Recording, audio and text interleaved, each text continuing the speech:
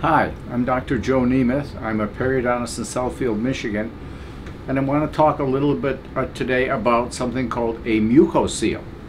Now, this is an example of an infected mucocele. Most mucoceles are not actually infected, but this is white because it's filled with pus because it's a Staph aureus infection, which is why it's white. Normally they're clear or fairly clear fluid-filled sacs, often on the lip or the gums. And what happens is small glands in the lip become plugged, and when they're plugged they can't drain, and so they swell up and they fill. Small sacs form. Generally they're bluish in color with a kind of a semi-transparent clear fluid in them. Typically the cause is trauma from biting or piercings that may occur.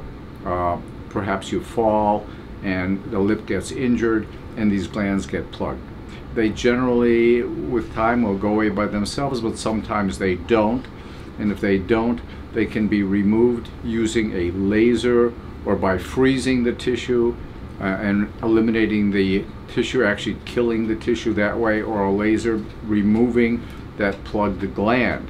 They're not dangerous. Usually they're not even painful, but they can be uncomfortable, and because it's swollen you can bite them and irritate them more. At any rate, they're not dangerous. They often go away. If they don't go away, we can remove them. We see these occasionally. This is a rather bizarre one. It was not in my office, but it was somewhere in the world, and I think it was actually somewhere in Asia.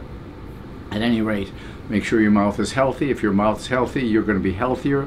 If your mouth's not healthy, you're not as healthy as you can be. Subscribe to our YouTube channel. Questions, comments, we'd love to hear from you.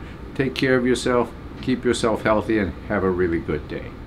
Restore your smile and your health. Visit drnemeth.com to schedule your appointment today.